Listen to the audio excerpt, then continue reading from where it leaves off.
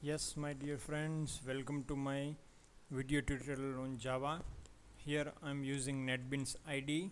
So, as you start your Netbeans, you will see this startup page. You can disable that startup page right from here. Okay. So, now let's create one sample Java program.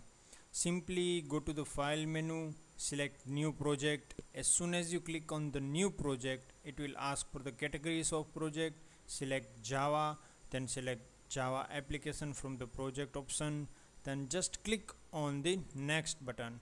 As soon as you click on the next button, it will ask for the project name. Specify your desired project name. Let's give my first app. Okay, you can also change the project location by clicking on the browse button. After selecting a proper location, just click on the finish button. Now as soon as you click on the finish button, the project get created. In our case, application get created. Here it has one class.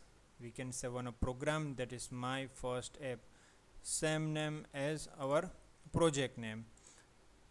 Even our package name is also same.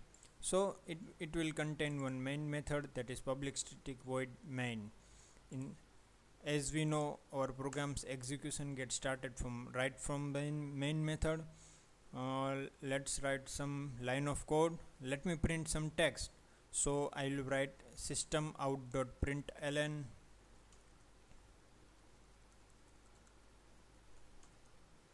and I will print some text, that is hello from Java. Okay, now let's run this program. To run this program, just right click from the code window and select the run file option, or you can use shortcut key, that is shift F6. As you can see the output over here in the output window, that is hello from Java. So this is a simple tutorial. Even you can create a project by right clicking on project explorer, click on the new project, and further step will be the same. So that's it.